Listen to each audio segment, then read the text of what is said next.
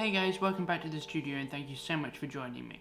Being able to logo your products or do custom embossing with whether that's initials or whatever is such an important thing if you're doing bespoke leather work. And that is why a heat press is, in my opinion, one of the most important things you can get, and why it was the first piece of machinery that I bought. There are so many heat presses on the market, whether it's a knockoff Chinese one or whether it's a several £1,000 heat press. There are so many on the market. That's why I wanted to make this video to show you which one I've got, why I've got it, and why I would recommend it. The Metallic Elephant KSF Mini, which is the heat press I use, is by far the best heat press available for small businesses, with a totally reasonable price, depending on what you consider to be reasonable. It is by far the most user-friendly, controllable machine there is. Quick disclaimer, I'm not sponsored by Metallic Elephant. I have bought this with my own money. This is not paid promotion. This is purely my thoughts and feelings about the KSF Mini. What people call embossing is actually debossing, and you're indenting a shape or letter into your medium. In this case it's leather. Now if you just press it without any heat, the likelihood is it's not going to stay unless you're using something very markable and it's veg tan. It's basically impossible to press without heat anything into chrome tan leather full stop because of the way it's tanned. It's just not possible. With veg tan or bridal leather you can, because bridal leather marks very easily and veg tan leather marks very easily. However, when you move it around and you flex it, or it's in someone's pocket, because it's just pressed in, it will come out. Now on the flip side, heating. When you put heat into that, you're moulding it into that shape. You're not just pushing it in. Heat pressing a shape, number, letter, word into your project, you are permanently, or as close to permanent as possible with leather, putting that into your item. So that's why to use heat. Now, the question of when is purely down to you. I can't tell you, okay, you're at this stage, you're doing this type of product, go out and spend X many hundreds or thousands of pounds on a heat press. I'm not going to do that because it's not my place. What I can say is, if you believe you're at that level, and I'm happy to do a video on at which point I was at that point, or thought that I was at that point, I'm happy to do that. Leave a comment below, subscribe if you want to see that. Like I said in the intro, the range is massive. You can get a reasonably cheap one off Amazon or whichever market site you like to use for a couple of £100. Will it last? That's debatable. Is it repairable? Also debatable, because they're often made offshore in China and very difficult to service. All of this culminates in why I decided to buy the KSF Mini. I wanted something that was made in the UK, that came with a warranty, with really good customer support. These guys have all of those things by the bucket load. You can send them a message on Instagram, you can call them, you can email them, and within the day you get a response. Now, I can't say the same for anyone else because I haven't bought anyone else's stuff, but I'm assuming that if you buy something from overseas, from Korea, China, wherever, probably not going to get essentially the same day response. Number two, I wanted something that was easy to use. I wanted something that I didn't have to faff around with settings or with rollers or pay much larger amounts of money. I wanted something with a digital readout because I wanted it to be able to have a really solid heat control. a heat controller that tells you to the degree what temperature it's at.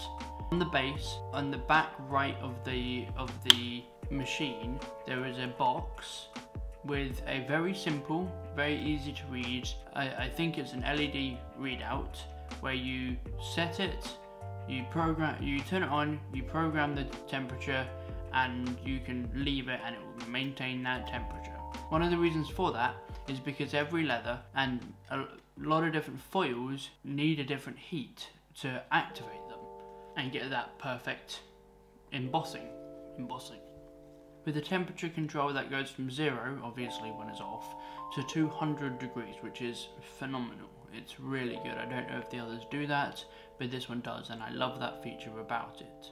The workable surface, so the plate, the steel that you put your piece on, has a really solid working area for a hobbyist, a small business. I'm a small business, but you might be a hobbyist, and your needs.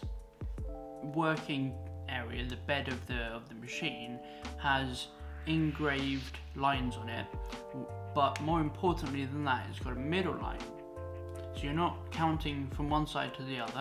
It's got a middle line, and then it's 1 centimeter either side increments, which for me is perfect because it allows for really good, accurate movement and positioning.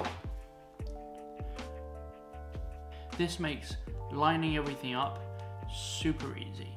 The bed itself is 21 centimeters deep by 25 centimeters wide.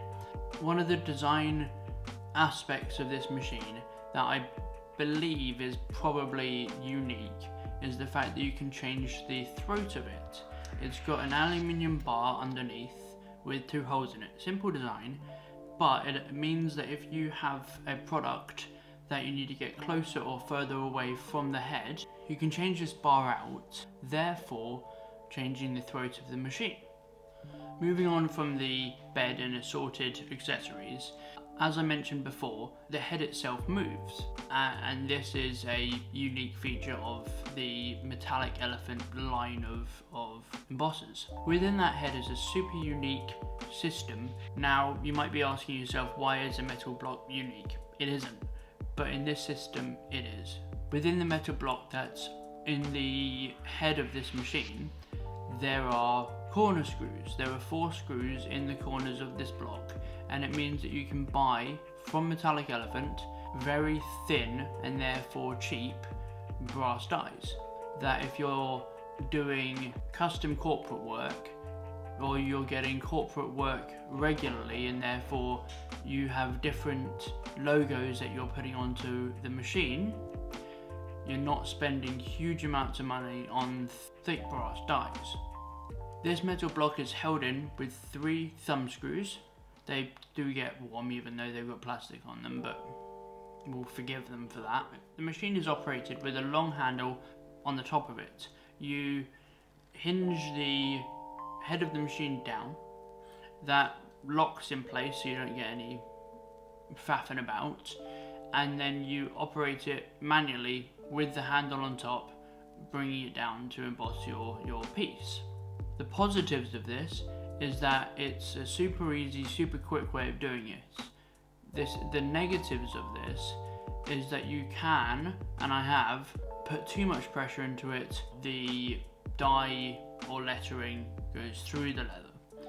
I'm not saying this happens regularly, but if you're a little bit willy-nilly with it, you will have problems. Just to bear in mind, this is not a 100% perfect machine. The only other negative I have for it, and it is the only other negative I have, is that even though the base of the machine is a really heavy, I think it's a 1-inch block plate essentially, I think it is steel actually. If you're putting lots of force into something, the machine can lift up a little bit, but I wouldn't let that put you off. It's got such a small footprint. I think it's actually an A4 footprint that it's got. It can fit in a lot of studios that don't have a lot of space. Thanks so much for watching my review of the KSF Mini. If you've got this far in the video, I really appreciate it. and would love it if you'd click that subscribe button. Doesn't cost you anything and really helps this channel grow. As we're approaching the 1,000 subscribers, there's going to be a giveaway very soon. There'll be a link to the KSF Mini in the description box below. If you're interested in it, please go ahead and click that link. It is not an affiliate link. I will not get a kickback from it. This is a review that I've done simply because I want to help you guys find the best products for you, not because I'm getting paid for any other kickback like that. And I look forward to seeing you next time.